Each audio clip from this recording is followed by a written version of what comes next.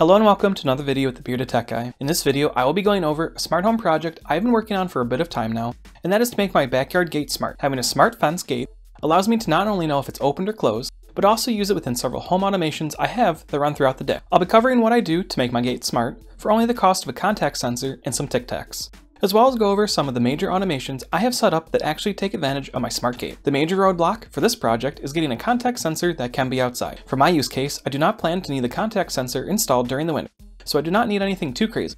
Just something that can keep moisture out and a way for the device to not get too hot. If I needed this during the winter, I think I would probably run into some issues with the contact sensor being battery powered. I did find some solutions that involved a magnetic contact that could be outside that was then run to a Zigbee or Z-Wave contact sensor, but I did not want to run a cable all along my fence. I also found a few enclosure type solutions that could be purchased or 3D printed, but they were either too expensive or too bulky for where I wanted to have the contact sensors. I also want this to be as hidden as possible, so a giant enclosure doesn't really fit the bill here for me. Unfortunately, at the start of this project, all of the SmartThings contact sensors were sold out, and any of the other contact sensors I was familiar with were a bit too pricey or a bit too large for my liking. Luckily, I saw a video on the Linkind contact sensors over on Bud's Home Automation and Repair channel, and decided to pick up a pair to try out. The sensors are very small and have worked well so far for my application. The sensors are Zigbee and run off of a watch battery. The sensors will not automatically work with SmartThings, but are pretty easy to get working with an already configured device handler. I had originally purchased a 2-pack for $20, but it appears they have raised their prices to $28 for the 2-pack, which means that each sensor is only $14.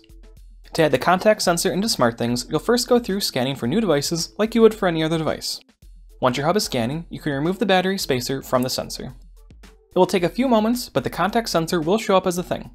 If you go to the Devices section in the SmartThings app, you'll quickly discover that you cannot actually interact with the device.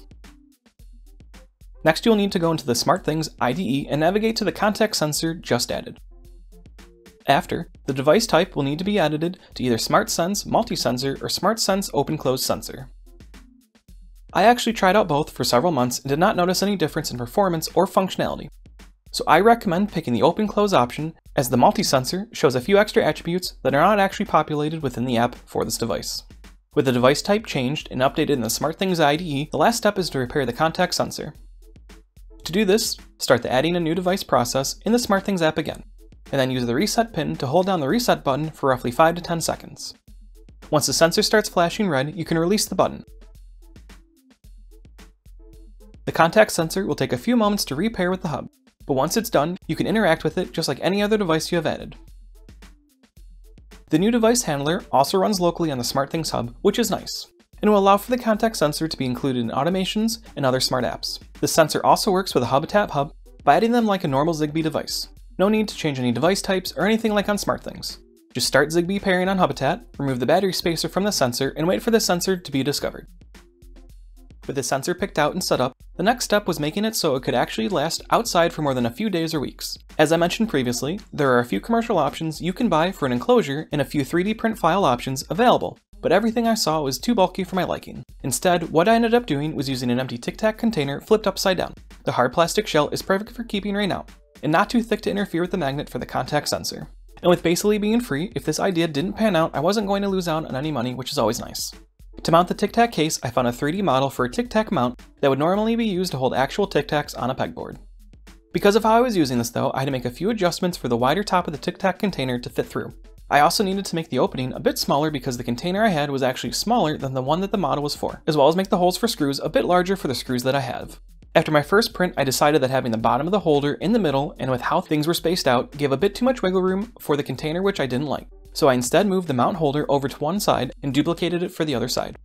This provides stability and adds more mounting flexibility for use in different situations. I then used the same 3D model for the magnet. This time I made the holder itself a lot smaller to accommodate my contact sensor magnet, as well as added a second ring to the middle to make sure it didn't move around too much. I also stuffed a few of the smaller dry packs I keep to help my filaments stay dry, to help prevent any moisture from getting to the contact sensors if any happen to get into the case for any reason. This also acts as a way to keep the contact sensors in place within the container. Next is mounting everything. Before mounting, I highly recommend taking your contact sensors to where you plan to mount and testing out the connection to the rest of your smart home network. If the contact sensor reports its status accurately and without too much delay, then you should be fine. This was the case for my first fence location due to my hub actually being very close to the spot. For the other gates I ended up doing later, I found that the signal was very weak and the device status was very unreliable. For this I had to install a device that repeated the Zigbee signal. The easiest way to do this is to find a plug-in Zigbee outlet that acts as a repeater and plug it in as close as possible to the contact sensor. I luckily had a spare one lying around with an outlet close enough by. Another option could be a wall switch as well, if you have a light switch close enough. Every fence is a little different, and for my fence I have 2 different locations to mount either on the top or bottom of the fence. The top is easier to deal with in my case, but the bottom provides more protection from rain and sun. For now I decided to install it at the top section of my fence because when I started this I wasn't really sure how well this would work. I installed the sensor itself behind the post so that way it was out of the way. There isn't a lot of room here, and I was hoping to use my 90-degree angle adapter, but it was a little too big for this area. Luckily, because of the mount being on the side and not in the middle, I was able to angle a screwdriver enough to get the screws in. To put the container itself in, I removed the lid from the bottom of the container and put the container into the mount. I then put the lid back through the bottom of the mount. I can wiggle the container through with the lid on, but it puts a bit of stress on the mount, so instead I just remove the lid. The first few tries are a bit awkward, but I got the hang of it pretty quickly. With the sensor mounted, I lined up where the magnet needed to sit and mounted its holder onto the fence. With being out in the open, it was a lot easier to mount, and putting the magnet in the holder is also super simple compared to the contact sensor itself. The magnet does not need a special container because it has no electronics and it is already sealed. I probably should have removed the mounting sticker on the back of it, but it actually helps keep it snug in the mount. Testing out the fence, it reports pretty quickly if it is opened or closed. At times, it does seem a bit delayed, but nothing too crazy, and for my application, this won't cause any issues for me. Next up is setting up the automation piece for this, which will actually have a few different actions that will take place when certain things occur. All of this will be accomplished within WebCore and with some help from if this then that. First is having an audible notification when my back door is opened while the gate is open during the day.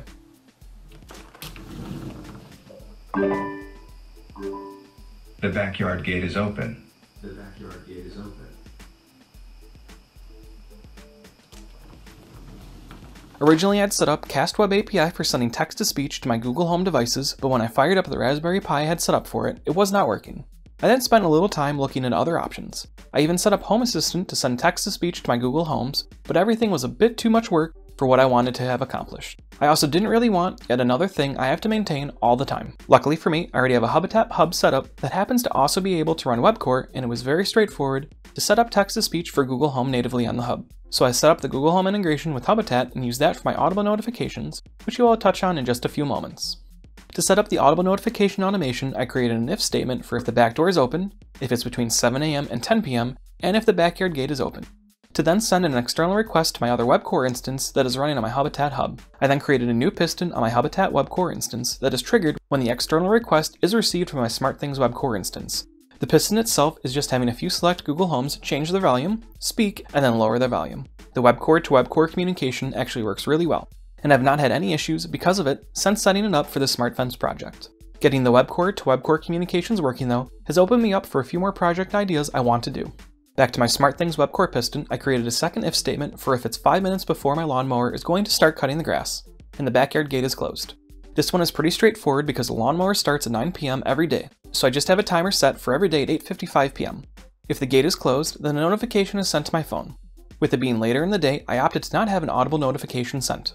I also created a third if statement that will send a notification if the backyard gate is closed when the mower starts cutting grass. To do this, I take advantage of the integration between WebCore and if this then that. Because of the integration, I'm able to trigger pistons within WebCore, and I can also use WebCore to trigger applets within if this then that. With this integration, I have set up several triggers that are sent to WebCore that occur when my automower changes its state.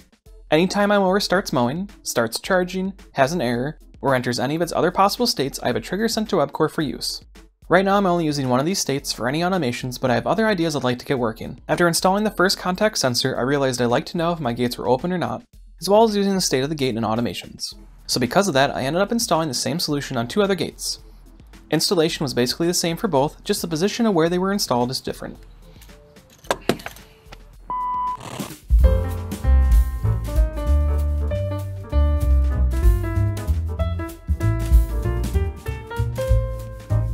One of the additional gate contacts is on the gate that leads to my pool equipment. With this contact sensor, I have a notification sent 2 hours after the gate was opened to remind me to shut off the pool equipment if I happen to forget to do so already. I normally remember, but there have been a few times that I got busy with something else, and the reminder has been great. The 3 sensors have been installed for several months now, and have been working flawlessly. I've had several very hot days, and even more days that were just a constant downpour. And by downpour, I mean a lot of rain. And by a lot of rain, I mean no really, a lot of rain. So far though, I have not had any issues with any of the containers, and it doesn't seem like any moisture has gotten in either. I also think the battery usage has been consistent for being outside and running hotter than they normally would as well. An automation I would like to set up at some point is if my gate is open and high gusts of wind are detected, to then generate an alert to let me know it might be a good idea to close my gate. Unfortunately, that requires my Tempest weather station to have SmartThings integration, which was promised at the launch of the product, but it still hasn't materialized. Hopefully someday. Overall, I'm very happy with how these have turned out so far, and I will be planning on putting them back up next spring. I think I will most likely leave the 3D printed mount attached to the fences, but take the sensor and Tic Tac containers inside for the winter. It'll also be a good idea to remove the batteries from them as well during this time. Between the time of starting this project and making of this video, I found out that the zoos actually released new 700 series contact sensors that you can also purchase an outdoor container for. I have purchased one to check out, but they are a bit more expensive compared to the cost of the Linkind contact sensors, so that'll be something to keep in mind if you do decide to take on this project yourself. I will have links in the description below for all the different things I needed for this project, along with a link to the STL files if you want to print your own. I would also love any ideas for improvement or to hear about other possible solutions for the Smart Fence project, so make sure to let me know in the comments below. If you liked this video or found it helpful, make sure to give it a thumbs up so YouTube knows they should show it to other people. And if you aren't already, consider subscribing to the channel and enabling notifications to be one of the first to know when I release other home automation videos just like this one.